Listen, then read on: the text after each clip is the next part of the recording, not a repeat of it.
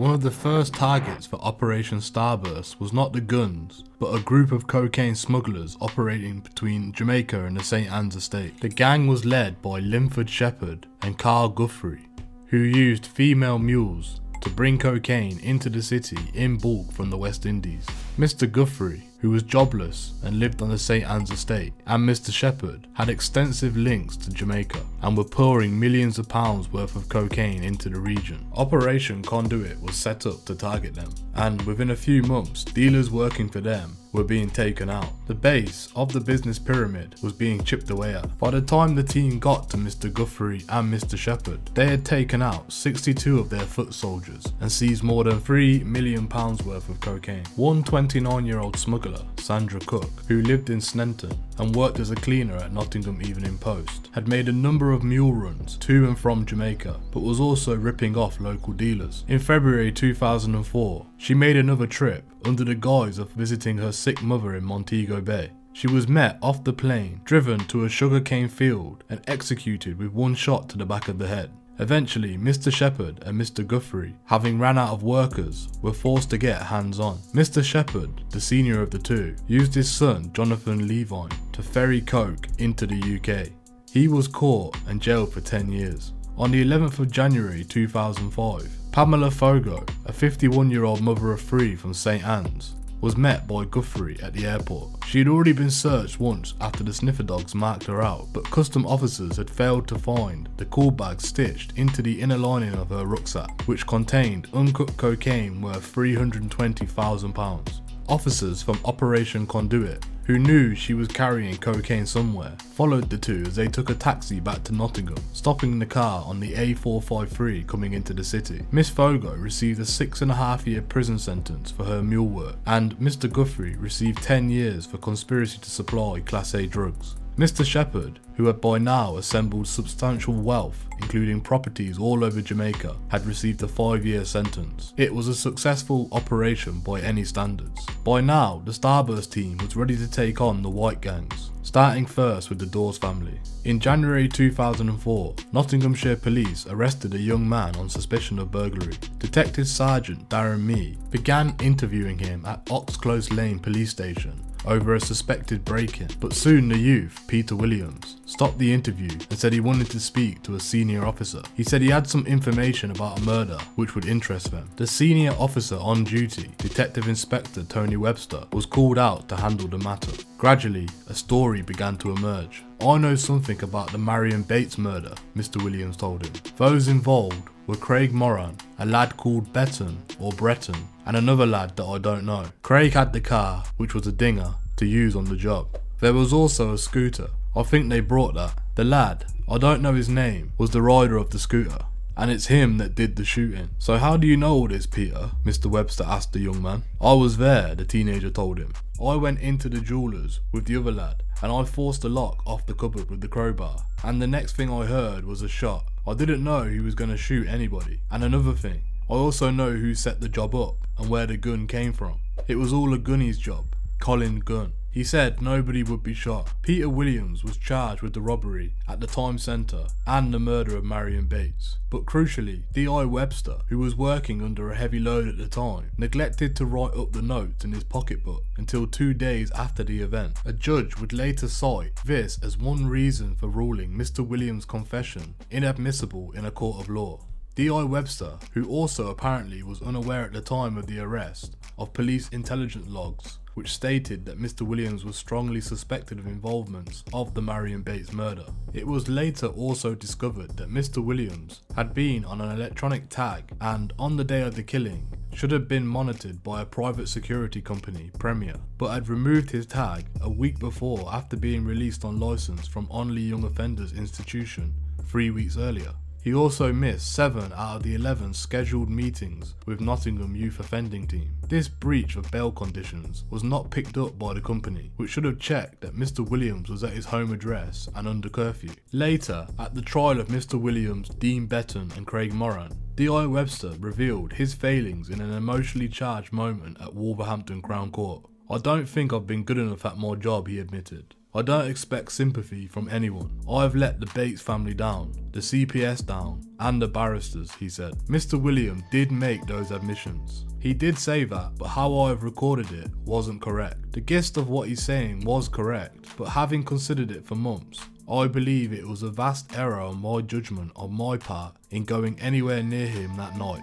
In the last probably 5 or 6 years, I have suffered from ill health. It is not an excuse for this, but I don't think my judgment has been correct. I came here today very agitated, and because I don't think I have done the right thing. I don't want to drag the force into any further dispute by trying to defend a position that I've looked at for a long time now, and I think I cannot defend in court properly. Discussions took place before the trial commenced, including applications from the defence that could have succumbed any trial had they been accepted. However, the judge, Mr. Justice Goldring, ruled that the trial should go ahead. Mr. Williams was convicted and received a life sentence. Dean Betton, who was 24, and Craig Moran, who was 23, both received 14 years. D.I. Webster broke down completely shortly after giving his admissions and left the witness box in tears, with the judge declaring him unfit to give any more evidence. He subsequently suffered a breakdown and was off work for 9 months, though he later returned to duty. An independent police complaints commission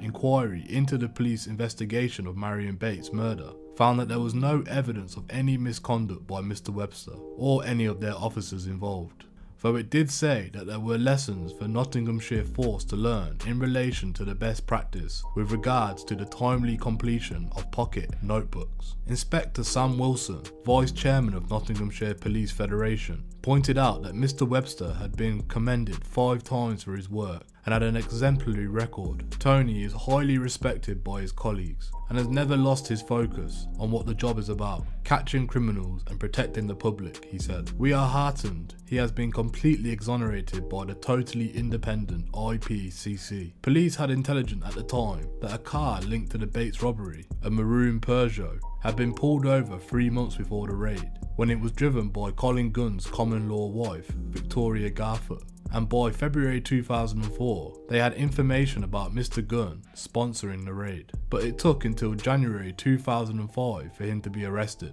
Officers were rewarded with a few nuggets when they came to Mr. Gunn's mother's home in Raymead Drive on the 7th of January 2005. Mr. Gunn was not there, though his solicitor later made arrangements for him to attend the police station.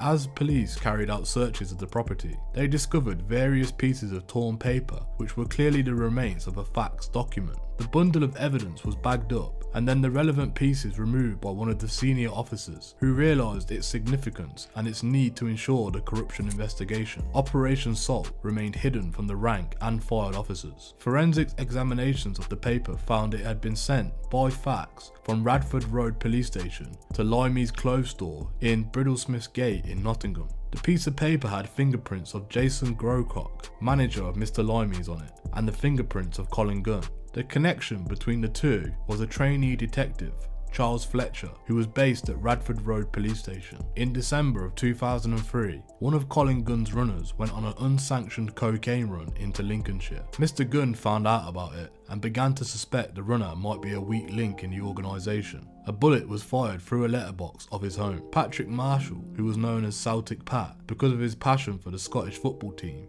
had become a loose cannon as far as Mr. Gunn was concerned and needed sorting out. Mr. Gunn also heard Mr. Marshall was trying to get a gun to settle the dispute with another man called Scotch Al, and had decided to intervene in the situation. He sought out his deadliest gunman, John McSally, to deal with the situation. A junior member of the cartel organised the car, while Mr. McSally told Mr. Marshall he would be able to provide him with a gun. A meeting was arranged in the car park of the Park Tavern in Basford for around 8 o'clock on the 8th of February 2004. Mr. McSally was late and Mr. Marshall was on the point of giving up and going home when a ponytailed enforcer turned up. As the father of one walked up to Mr. McSally to find out where the gun was going to be stored, Mr. McSally shot him in the head. He then made his escape in a getaway car, careering through a bollard as he made his way out the pub car park. Patrick Marshall, 46, lay dying with a bullet wound to his head. John McSally was born in Nottingham in 1956.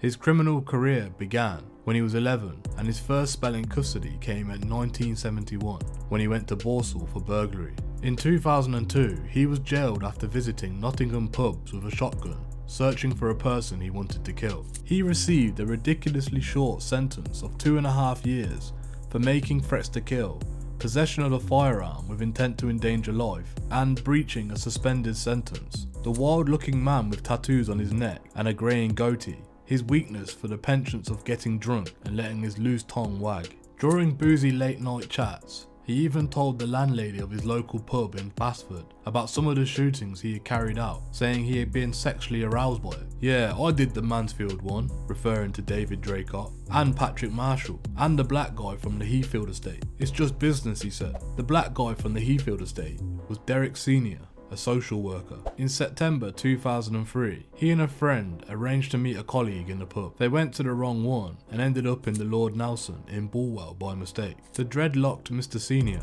was chatting to his friend Esther Robinson when one of 5 young white men playing pool kicked her buttocks while he was walking past the table. Derek asked them to apologise, but instead they grabbed him by his dreadlocks and dragged him into the corner of the pub, where they began to kick, punch and beat him with their pool cues. He suffered a fractured eye socket, a rib, and Esther suffered bruises after being attacked when she went to his aid. His attackers even danced around the pub, laughing and joking, holding his dreadlocks in the air. The incident, which happened just after 10 PM, was caught on CCTV. 5 men were all members of the Bestwood cartel. They had been out celebrating a birthday and also the arrest of Michael O'Brien for the murder of Marvin Bradshaw. The men were 20-year-old James Brodie, a young man who had just carried out a series of robberies; John McNee, who was 24, who had a history of violence in virtually every pub he'd ever been into; Joseph Graham, who was also 23, Lee Marshall, who was 24, and Robert Watson, who was 25, whose birthday it was. By the time the case came to court in May 2004,